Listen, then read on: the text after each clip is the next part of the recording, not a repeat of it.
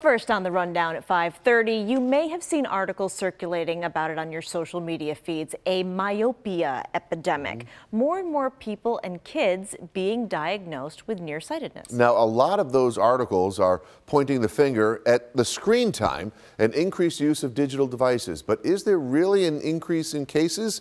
And are tablets and smartphones to blame for it? 2 News Side's Emily Lampa put these claims to the verified tests. A simple internet search for nearsightedness yields article after article claiming there is a growing myopia epidemic. At the heart of it, they claim screen time, especially among kids, is contributing to this trend.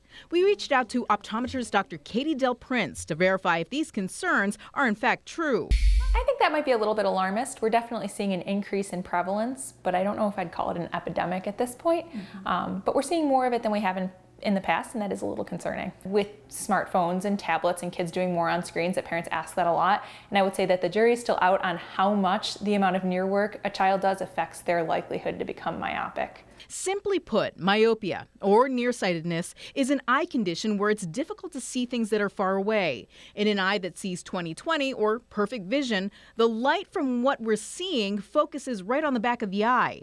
In a person with myopia, the eye is longer, front to back, which means the focal point is slightly off. Light focuses just before the retina, which causes faraway objects to appear blurry. The number one factor in contributing to whether or not a child's going to end up with myopia is genetics. Do they have 1 or 2 myopic parents? That's huge.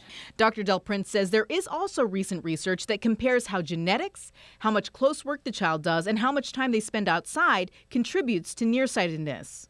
And they actually found that genetics and time spent outside were more influential than the amount of close work the child did. So we can verify that there is an increase in the number of cases of nearsightedness, but what we can't verify is whether or not there is a direct correlation between myopia and time spent on devices like tablets and smartphones. Emily Lampa, Channel 2 News.